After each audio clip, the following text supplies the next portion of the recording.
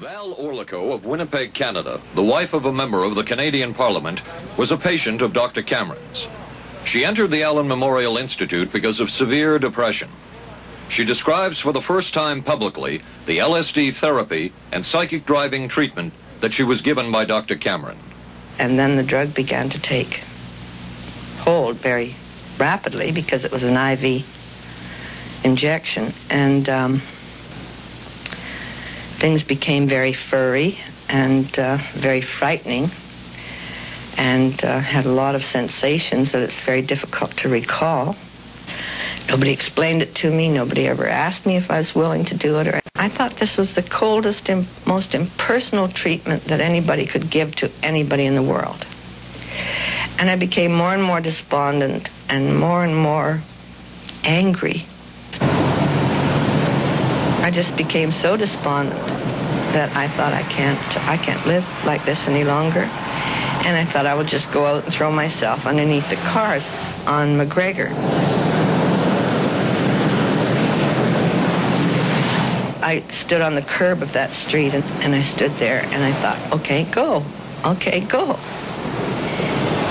And then I thought, what if you're not killed?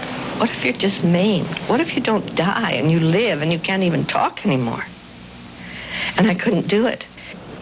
They cried and they were very disoriented. And we were very afraid of the sleep room. We used to walk very carefully against the side of the corridor that was opposite the sleep room with our backs to the wall when we... Well, I'm glad he was concerned for the staff. But damn it all, I wouldn't... I could have maybe had a different kind of life. And that makes me angry and sad, and I don't know how to explain how I feel, really. I just... How did you feel when you learned that Dr. Cameron's experimentation was financed by the CIA? Well, I thought...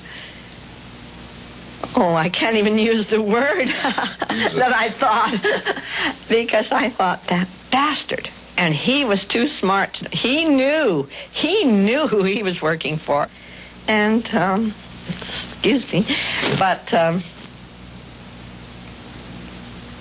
I just can't, sometimes I can't believe it, and yet I know it's true.